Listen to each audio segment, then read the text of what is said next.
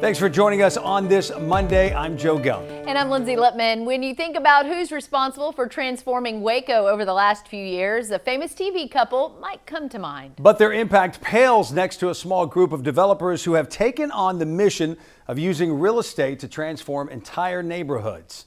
25 News reporter Dennis Turner will be exploring this topic throughout the day, but this morning he shows us the Developers Centerpiece Project and how its transformation helped improve perceptions while cutting crime. A couple of things make Waco's newest shopping center notable. First, local businesses occupy all 10 storefronts. Real estate broker Greg Gleim calls this project at Highway 6 and 84, diagonally across from Richland Mall, a labor of love. The group of developers that ultimately developed this site, we had been watching this property for years. I think 2 years before it came on the market.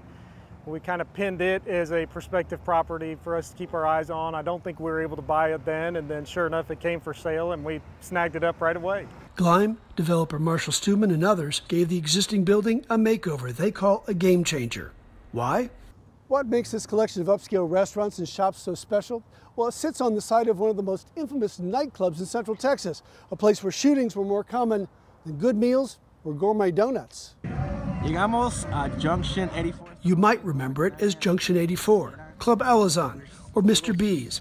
Waco police called it infamous, as they responded to no less than 34 disturbances, assaults, thefts, or robberies at the nightclub in 2017 and 18 alone. What changed? Waco started growing down Highway 84 and finally reached a critical mass to support businesses. We're starting to get enough businesses opening and operating along the 84 corridor and obviously Hewitt Drive, and so with that we get sales numbers, and which all plays into the equation on development. So the numbers added up. The numbers added up, yeah, they did. So developers bought the troubled nightclub and used its makeover to change the neighborhood. Parking lots filled up now with people wanting to come here. I think a lot of people are excited to see this turn into something nice. The old nightclub now houses upscale shops, restaurants, stores, and a Pilates studio, among other businesses. The change here stopped the police calls and seems to have given this area a new optimism.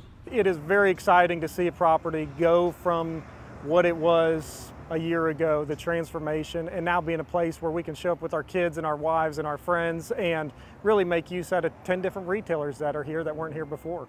It marks a growing trend in real estate development, one that can have a positive impact on a community. More on that at midday. In Waco, Dennis Turner, 25 News.